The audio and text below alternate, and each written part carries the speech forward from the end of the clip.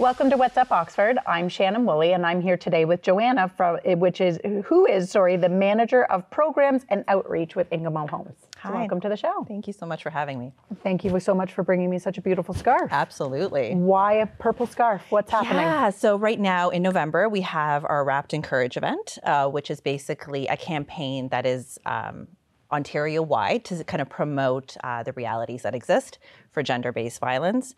November is Women Abuse Prevention Month, and so we are highlighting these scarves to sort of bring about the awareness and provide a little bit of education and conversation about these realities. Okay, and it is still a reality. In 2023, we're still talking about women abuse. It's actually quite significant, and we're actually seeing an uprise of violence.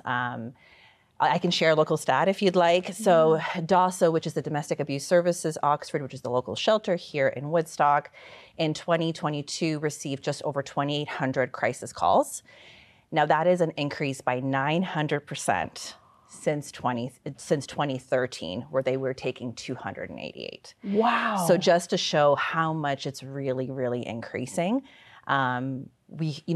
With education, we hope that people would kind of understand and there will be a little bit more conversations about these things. But I think what we're seeing is we have the information, yet there's still such a gap in making sure that everyone has that information. Right, of course.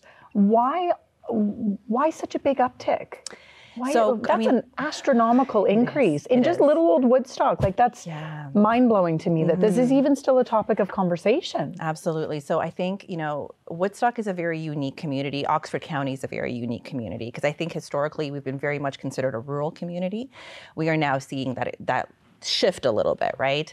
We're still not an urban environment, but we are starting to see increase in population size and things like that. Unfortunately, our services are not increasing either. So from a funding perspective, a lot of these organizations that provide services that support folks who've experienced gender-based violence are not seeing increase in their financial uptake. Right. And so we're just unable to support those who are living here. We also know that abuse is significantly higher in rural communities. It's actually 2.5 times higher than it is in urban environments. And that's often because there's a lack of anonymity in rural communities, lack of transportation, as you can imagine. Like if you're living in Tillsonburg and services are in Woodstock, how are you going to get there if you don't have a car? And it's just, there still remains this kind of preconception that these issues happen over there, not over here. Right, okay. So these scarves are for sale, I understand. This is to raise money to help provide services because of the higher need. Absolutely. It's just, again, to sort of highlight the realities that exist to support the organization. So the funds from selling these scarves will go through to Ingamo Homes, which is a transitional housing organization in Woodstock, as well as to DASO. Scarves are $35 each or 60 for two, and they're being sold sort of throughout the community. Okay, so where in Woodstock or in Oxford County would people be able to purchase these? Yeah, so they can go to DASO's, the first place. The Mill is also selling them. We got Whisk and Roll, Betty's Marketplace, as well as Hometown Styles. Okay, and for anybody that isn't aware, DASO. Yes. What is DASO? Yeah, so DASO is the Domestic Abuse Service Oxford Shelter. It's a women's emergency shelter here in Woodstock. On James Street? On James Street, right, yeah. Okay. It's actually going to be celebrating their 50th anniversary next year.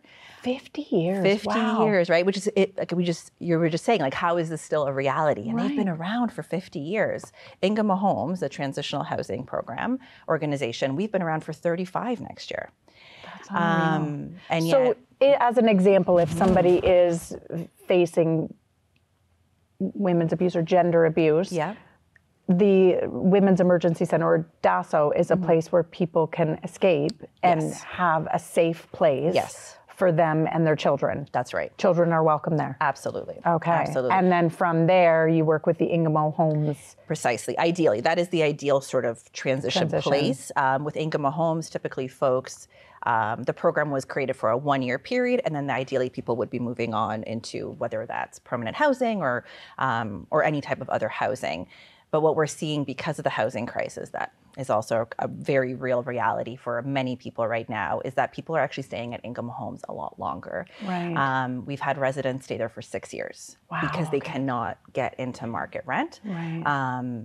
and it's just getting harder and harder as time goes on. Okay. So for anybody that is watching that wants to give back or to provide support, are you guys looking for volunteers or? Yeah, we do appreciate volunteers always, especially when it comes to sort of, attending some of our events or just even spreading the word. But we also welcome donations as well, particularly, especially at this time, really grocery gift cards are a huge need for both Daso and Angamo. As you can imagine, families are really, really struggling. So this would be really ideal. Well, it's lovely to have you on the show. So much. I wish that it was for different reasons, and I fully support everybody getting these scarves.